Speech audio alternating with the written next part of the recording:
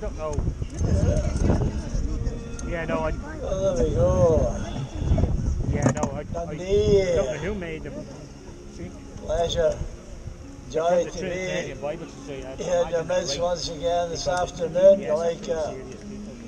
Like a copy of God's written word. We have Bibles, New Testaments.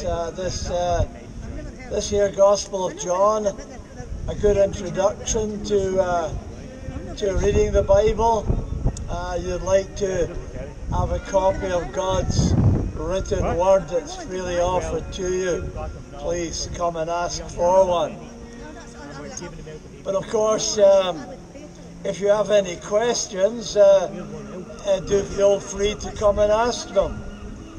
We don't have the answers to all your questions, I don't doubt, but we do have the answer to the most important question, and that is one that was asked by a man in the Bible. He said, in great fear and trembling, he said, what must I do to be saved? And the answer was given to him clearly, simply and distinctly, believe on the Lord Jesus Christ and thou shalt be saved. So if you like a Bible, you've got a question, like somebody to pray for you for whatever reason at all, then I would be only too happy to do that for you.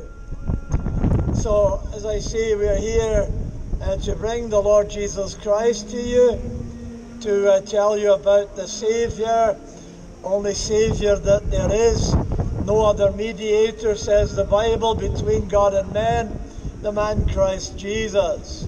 He came into the world not to make you healthy, wealthy, prosperous. He came into the world to save sinners.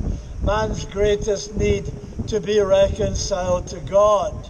And you can only be reconciled to God through His Son, through His chosen and appointed mediator, Jesus Christ.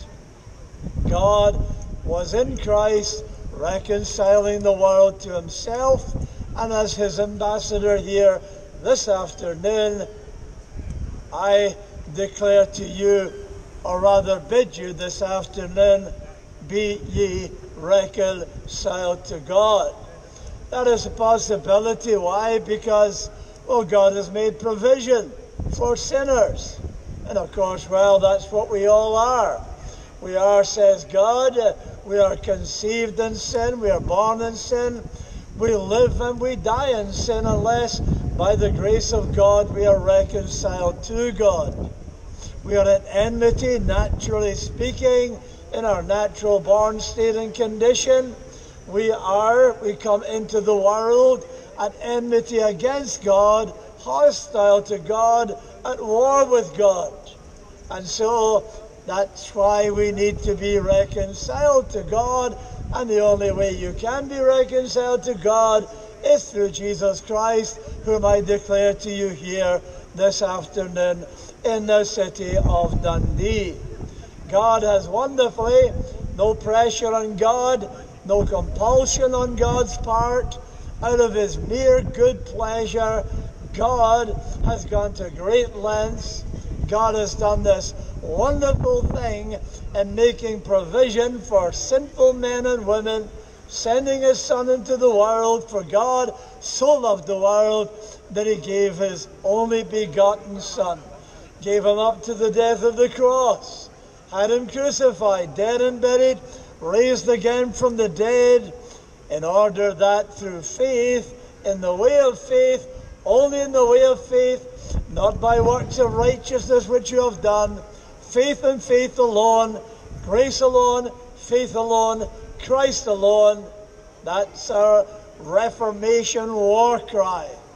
Grace alone, Scripture alone, grace alone, faith alone, Christ alone, apart from any works of yours or mine. We are reconciled to God when we believe in Jesus. Whosoever believeth shall not perish, but have everlasting life. But of course it's down to God Himself as to who believes. It's God's choosing, not man's choosing. Jesus, in the same context, where he says, for God so loved the world, Jesus also there in that same chapter tells us, ye must be born again. And to be born again, of course, well, that signifies that's a miracle, a supernatural act of God. Born of God, says the Bible, not of the will of man, not man's choosing, and not of man who runs, not man's working, but a work of God in the soul of a man or woman in hearing the gospel. This is the very means that God uses to bring this miracle about. This that so many people are disappointed with, so many people are complaining about. You've got your local ambassadors, the man with the forked tongue. He comes with his lies to the police once again, not satisfied that his case has been thrown out of court once. He's back again complaining and carping, as many others are, about the wonderful preaching of the gospel, the very means by which God brings about this miracle of the new birth, that is, a man or woman being born again. That is God putting his life and his love into the souls of men and women. They hear the gospel. They believe the gospel. They turn from their sins. They put their full faith, confidence in Jesus Christ. They're reborn, made new creatures, reconciled to God in the way of faith, in trust in Jesus Christ, confidence in Jesus Christ, the Son of God. I commend him to you. He's a wonderful Savior. That nature in which you were conceived and born, out of which comes sin and only sin alone. I hope, I pray, I don't know if you know, but God has chosen a certain number of people before he created the world. He chose a certain number of people who would hear the gospel, believe the gospel, and be saved and spend eternity with God. I hope you are, Dundee, I hope you are one of those chosen people. My sheep, Jesus calls them, not goats. The goats, he says, they don't hear his voice, they don't follow him.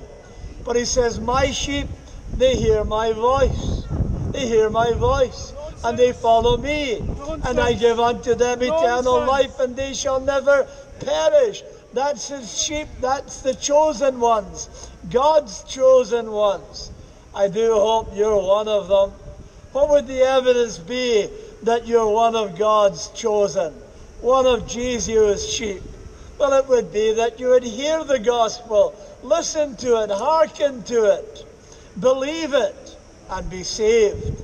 That would be the only evidence that you are one of God's chosen, one of Jesus' sheep. It's all down to the potter. It's all down to God himself. You see, he's the potter and we're the clay. And the potter, of course, well, he does what he wants with the sheep.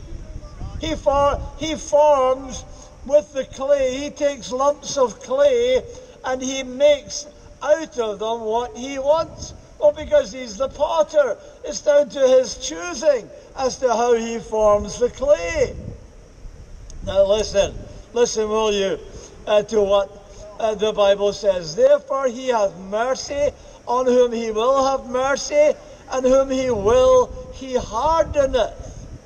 And then, of course, well, he goes on to say, hath not the potter power over the clay of the same lump to make one vessel unto honor and another unto dishonor? What if God, willing to show his wrath, to make his power known, endured with much long suffering the vessels of wrath fitted to destruction? He takes the clay and he molds it and he shapes it. He makes it as he pleases to do so. And some he makes vessels,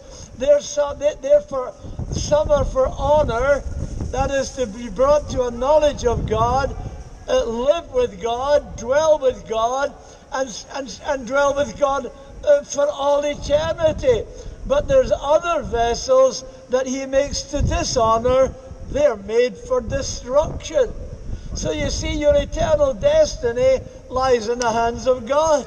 It's what he's made you. It's what he's predestined you for. Some he's predestined for everlasting life, for heaven, for eternity, to be with God. Others he has predestined. He has predestined to be disapproved, to be rejected, that is, to be passed by. Well, I don't know which you are. I don't know, I don't know who those are that God has chosen to be his and to be with him for all eternity. My job, my task is, I'm just the ambassador, I'm just the messenger. My job is simply to tell everybody and anybody who will hear, who will listen to me, the wonderful news of the gospel, how a man, a woman can be reconciled to God. And those the Bible tells me, those whom God has chosen, those whom God has appointed to eternal life, well, they will hear, they will listen, they will take heed to what I say, and they will believe, they will repent of their sin, turn from it, and believe on the Lord Jesus Christ. And they will dwell with God in time and for all eternity. God loves them. Jacob have I loved, but Esau I have hated. So which are you? Are you listening? Are you hearing the voice of God, the voice of the Savior, the voice of the Good Shepherd, the voice of Jesus? Are you listening, hearkening, not to my voice, but his? Are you hearing another voice, the voice of the Savior, calling you apart, calling you to repent, calling you to believe, calling you to trust in the Lord Jesus Christ, because that's the way, the only way back to God from the dark path of sin. It's not of you, not of your doing, it's of God's grace. Grace through faith brings salvation. But it's the grace of God. God must put forth the grace. By his grace, you will stop and listen. By his grace, you will hearken. You will take heed to what God has to say. By his grace, through faith given to you, by the grace of God, you will believe on the Lord Jesus Christ and be saved. That is, if you're one of the shepherd's sheep. That is, if you're one of God's chosen, predestined to eternal and to everlasting life. You see, it's not of him who wills. It's not of man's choice. We give you the choice whether you will receive Jesus or reject Jesus. And what will you do? Every time, every one of you, because of these sinful natures in which you were conceived and born, and which you live, unless the potter, the maker, God himself, that is, who formed you, unless he puts forth the power of his grace, unless he puts forth the power of his grace, well, you'll reject every time, you'll reject Jesus Christ. You'll refuse to repent. That's the only choice. That's the only choice you've got. That's the only choice you'll ever make. A fallen, sinful man, wicked sinners, as we all are, born into this world, will never choose God, never desire God, never seek after God. Never, never, never. Only by the grace of God do men and women seek him. But Jesus says, he says, if you seek him, you will find him. Jesus bids you to do so. He says, seek ye first the kingdom of God and his righteousness, and all the rest will be added unto you. But I bid you, I say to you, seek the Lord. And what do you say? No, not interested, no desire. Unless the potter, unless the one who formed you and made you and gave you your being, unless he puts forth his sovereign grace, unless he, by the operation of his grace in you, you will never seek him, never desire the Savior, never choose him. He came to his own people, a prize example. He came to his own, and what did they do? They were waiting for hundreds, thousands of years. They were waiting for their Messiah to come. And when he came, did they receive him? Did they choose him? Did they seek him? Did they come to him? No, he came to his own, but they did not receive him. They did not believe on his name. But those amongst them who did receive him, who did believe on his name, they did so because they were given grace by God. And by grace were given faith, were given the repentance and faith necessary for them to receive, to believe in the Lord Jesus Christ and be saved. So it's by the power of the potter, the sovereign power of God, that a man or woman is saved, is reconciled to God. Not your power, not your choosing, not your decision. Because your decision, your choosing will be negative every time. You'll choose the sin rather than holiness. You'll choose the sin, you'll choose wickedness, you'll choose unbelief, you'll choose evolutionism, you'll choose scientism, you'll choose everything and all that's contrary to God, left to your own devices, your own sinful nature. Only by the grace of God, only by the grace of the potter, the master potter, your maker, God Almighty, your destiny, your eternal destiny is in his hands. And that fact alone, hearing that truth alone, that ought to drive you to your knees. That ought to bring you to the place of crying out to him, that he would have mercy upon you. God, have mercy on me, a sinner. That ought to be, and hearing that you're shut up to God, that you're closed into God, that your eternal destiny is in his sovereign hands, that you've got no choice in the matter, none at all. That ought to drive you to your knees and make you cry out to God, and cry out to him until he comes to you in grace, until he comes to you and gives you that which is necessary, repentance, the gift of repentance, and gives you the gift of faith. It's the gift of God. But God does give you some encouragement in his word. He says that if you seek him with all your heart, you shall find him. It's not that he's hiding from anybody. He's to be seen. He's to be seen. The invisible things of God are clearly seen by the things that he has made. There's no such a thing as an atheist on planet Earth. All men know that God is. Every man, woman, and child born into this world knows that God is. But you hold down the truth in unrighteousness. You press down the truth of the knowledge of God in unrighteousness, in wickedness. Why? Because you got no desire for God. Because you don't want him. That's the only choice you've got, sir. Yeah, just carry on, sir. That's what you were predestined for. Carry on. So like I say, friends, it's not down to you. Only by the grace of God is anyone ever saved. As God puts forth the grace, even as you seek him, if you will. Only by grace. No guarantees. It's down to God. It's his good pleasure. He chooses. You didn't choose me, Jesus said to his disciples. I chose you. So, will God have you? Will God have you? Well, that's not down to you. That's not down to your decision. That's not down to your choosing. That's not down to your working. You can be as religious as you please. And you can work very hard at your religion. You can be very diligent.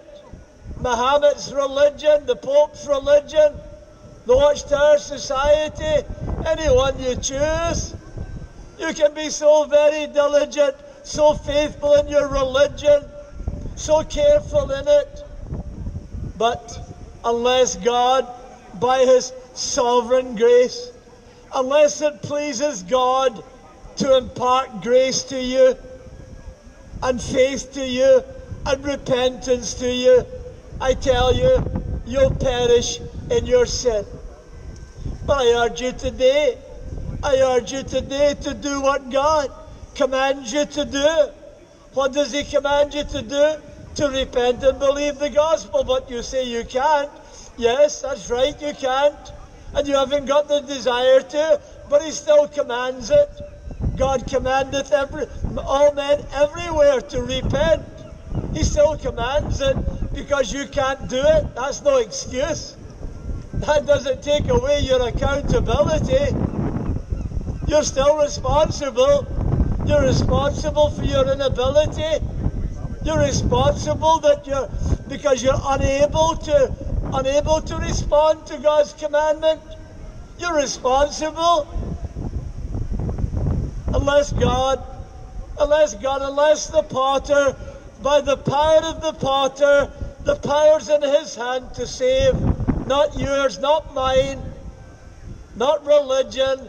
The power is in the potter, in the maker, in God himself, by his power and by his power alone.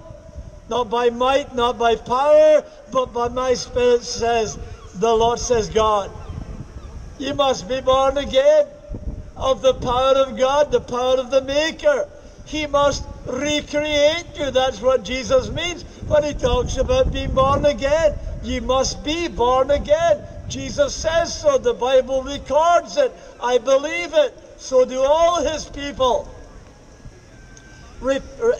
You must be born again, says Jesus, by the power of God, by the power of his Spirit, by the power of the potter.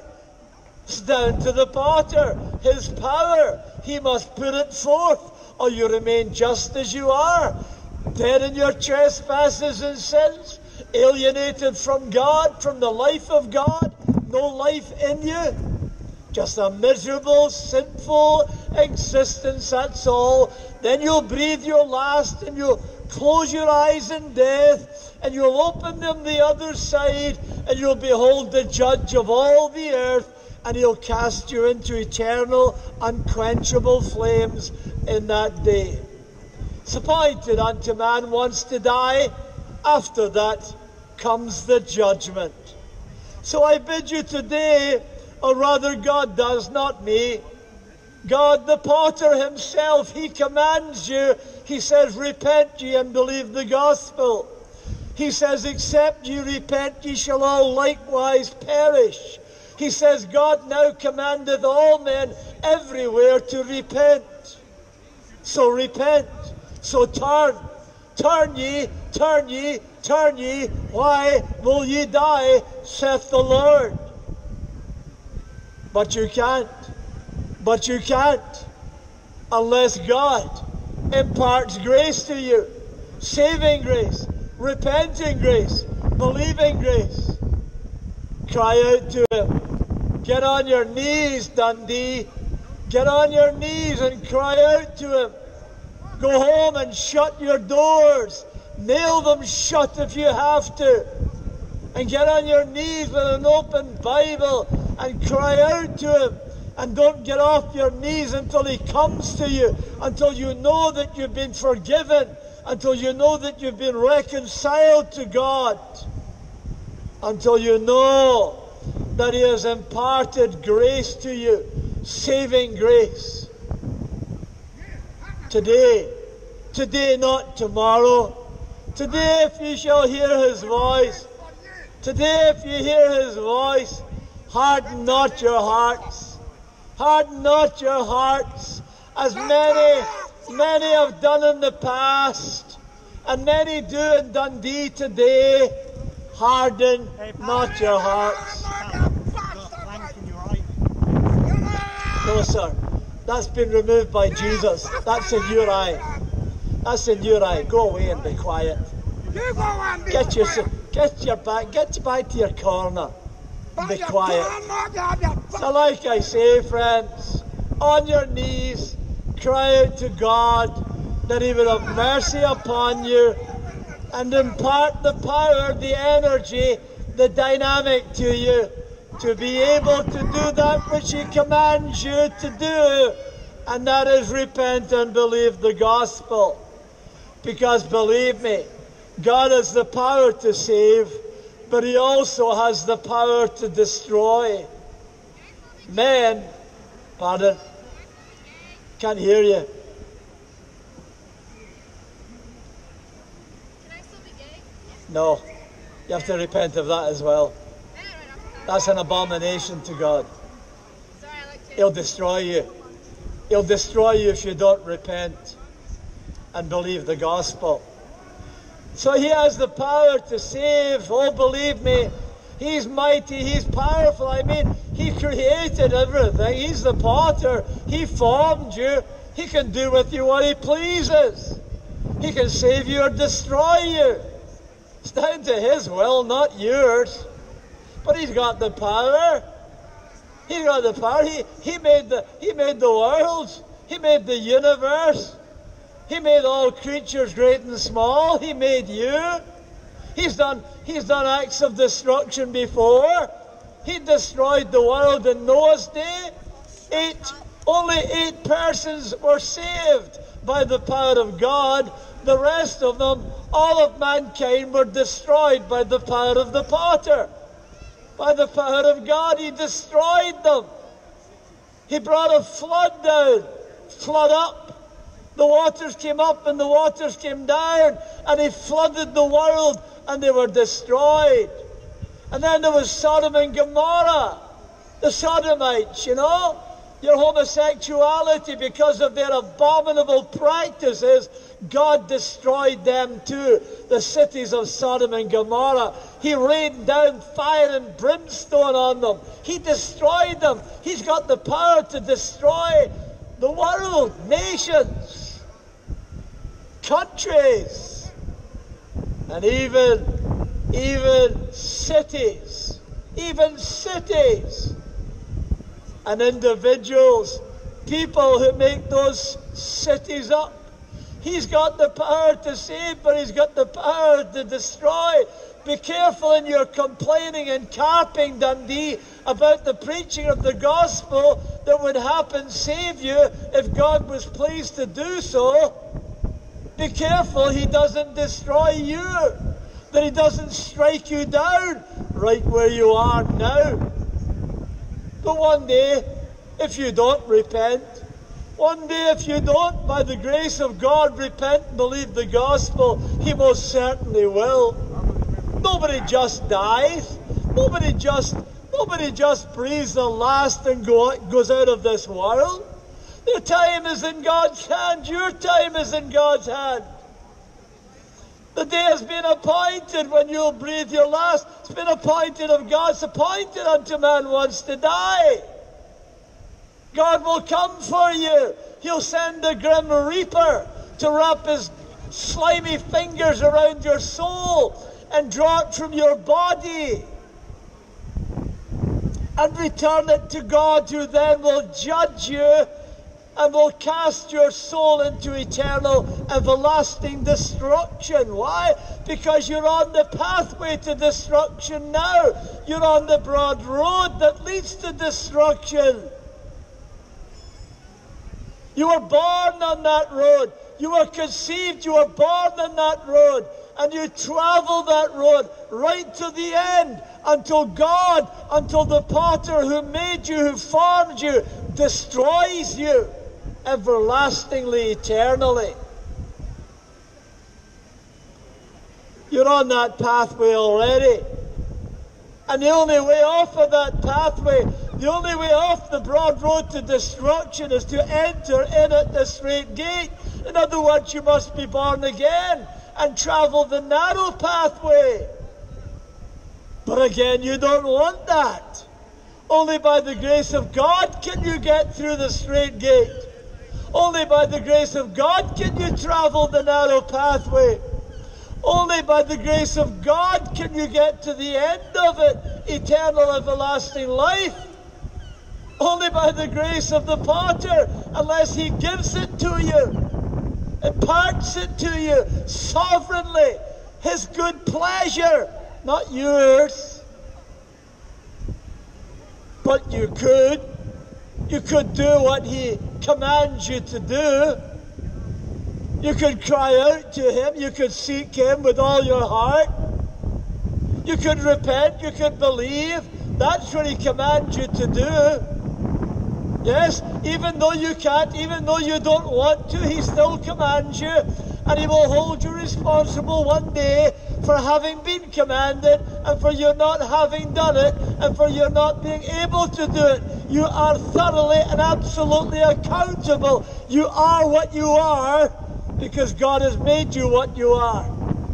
You're either a vessel for honor or you're a vessel for dishonor. You're what the potter made you, and your destiny has already been formed. Predestined to eternal everlasting life or eternal everlasting death. What will you do with the gospel? What will you do with Jesus Christ, whom I declare to you here this afternoon? One of two things. One of two things. You'll either fall down before him, worship and adore him, turning from your sin, cast yourself upon him, love him, worship him, believe in him, trust in him. Or the other thing, you'll crucify him all over again. Because every time you hear the gospel, every time you hear God's saving message and reject Jesus Christ, reject the only Savior, the only one who can bring you back to God, the only one who can get you through that straight gate down that narrow pathway to life, the only one who can save you from your damnable state and condition in sin, Jesus Christ, you reject him and you crucify him all over again. And thereby double your damnation. That will be the end of you. He has the power to save, and he has the power to destroy, and he will destroy. Are there many be saved?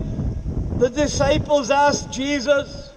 He didn't answer the question, but seems to me the answer's obvious, the answer's quite logical.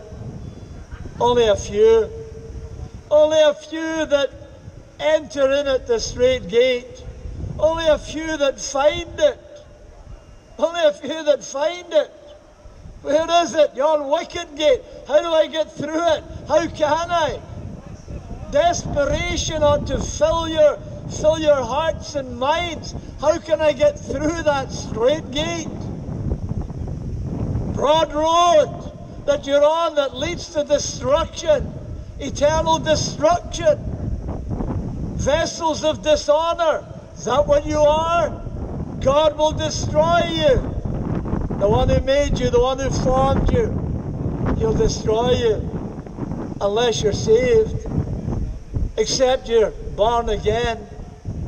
Except a man be born again, he cannot see the kingdom of God. You must be born again. Enter ye in at the straight gate. Same thing. By the grace of God. Saving grace.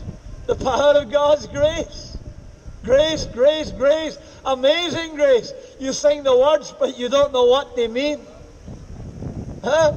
You sing the words, but you haven't got a clue. You're clueless as to what they mean. I once was blind, and now I see. No, you don't. You sing the words, but you're still blind. Oh, it is amazing grace. It is astonishing grace. That God should have mercy on any one of us. For he has his chosen. You know what? He has those whom he has chosen before the foundation of the world. He has those who will hear, who will listen, who will take heed, who will take it seriously, who will seek and find, who will repent, who will believe, who will be saved. He has his own. You one of them? My sheep, they hear my voice, and they follow me, and I give unto them eternal life, and they shall never perish. Are you a goat? Are you goats? Goats? Is that what you are? Stone deaf, as well as gay. Don't look very gay to me. You look like miserable sinners. Deaf as posts. Goats, they don't hear his voice. But my sheep, they hear my voice. They follow me. I give unto them eternal life. They won't face destruction in that day. They will get a welcome. They will get a well done, my good and faithful servant, in that day. When they breathe their last, when they close their eyes in death and open them the other side, they'll be welcomed by the Savior, by Jesus, who died on the cross for their sins, who shed his blood on that cross to take away their sin, to take away their guilt, to take away their shame, their blame, to take the curse of God, the wrath of God from off of them. That's what he came for. He came for his sheep, only his sheep. The vessels of honor, he came for them, only for them. And he searches for them, and he finds them, and he brings them to himself by grace. Not their wills, not their choosing, his grace. And he supplies them with everything, all that they need to get through that straight gate, down that narrow pathway, all the way to life eternal, everlasting. My sheep, whom I died for, whom I gave myself for. You see, he has the power.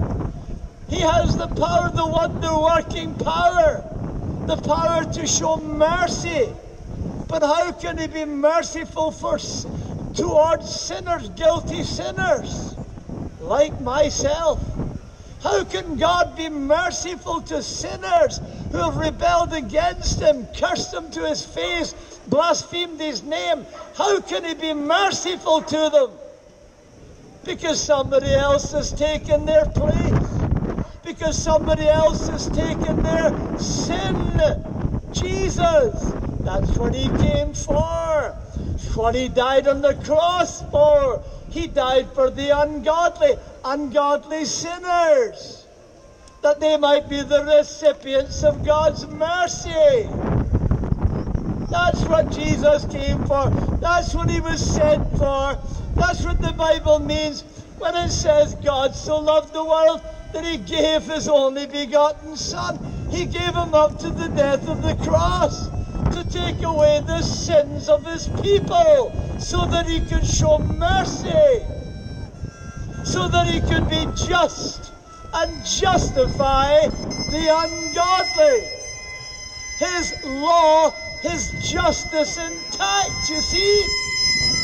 Oh, God can be merciful. God has the power. He has the power to show mercy, but only to the sheep, only to those whom he has chosen, only to those whom he wills to show mercy to. So you see, God can be merciful because God has done this wonderful thing for his people. God has sent his only Son, his very best, into the world to be taken by the wicked, cruel hands of men and nailed to that cross to shed his blood so that a vile sinner like me could receive the mercy and the grace of God. That's what Jesus was doing on that cross, suffering, bleeding and dying. So that so that sin could be taken away from those who repent, those who turn from their sin, those who believe on the Son of God, those who put their trust in His person, the person of Jesus. He alone can bring the mercy of God to you. He's the only mediator. He's the only one who can fix you, restore you, bring the mercy of God to you. Jesus, one mediator between men and God, not the Pope of Rome, not Muhammad, but Jesus. J-E-S-U-S, Jesus is His name, a wonderful Savior. He brings mercy, the mercy of God, and the power of His mercy to sinners, lost, ruined, and undone, on the pathway to destruction eternal, and fetches them by His grace, His powerful grace. He fetches them off that broad road and brings them into the narrow pathway that leads to life. And how does He do that? By giving them. Because God's a giving God. He loves to give. He gave His Son. He gives mercy. He gives gifts to man. He gives the gifts of repentance, the gift of faith. It's all gift, gift, gift. All by God's grace, His free grace. And all the sinner has to do is what? Reach out the hand of faith in humility, receiving the gift offered. But if you reject it and continue to reject it to the end of your course, the end of your earthly existence, well, then He'll destroy you eternally, everlastingly. But if by His grace you receive, you believe on His name, you will be welcomed into a heavenly mansion to dwell with God forever, saved from destruction, eternal destruction, saved from the flames, the fires of hell. Salvation, salvation by the sovereign grace and power of the mighty potter, the maker, the creator, the triune God, Father, Son, and Holy Spirit. The sovereign God who made you and gave you His being for His glory, and He will have glory from you one way or the other. He'll either be gloried in your damnation or glory in your salvation. I call upon you today, command you today, as God's ambassador, repent ye and believe the gospel. Repent ye, repent ye, repent ye, Dundee. Repent ye and believe the gospel, for the kingdom of God is at hand. You'd like to have a copy of God's written word? It's offered to you freely, no cost, no obligation to you. You're simply and only for the taking. I have Bibles, I have New Testaments, I have this Gospel of John. Read for yourself and see that these things are so. You must be born again. If you've got a question, feel free to come and ask it. And if you would like somebody, maybe perhaps, to pray for you, I would be more than happy to do that also. May God bless you, Dundee, and have mercy, mercy, I say, upon your precious, precious, never dying souls.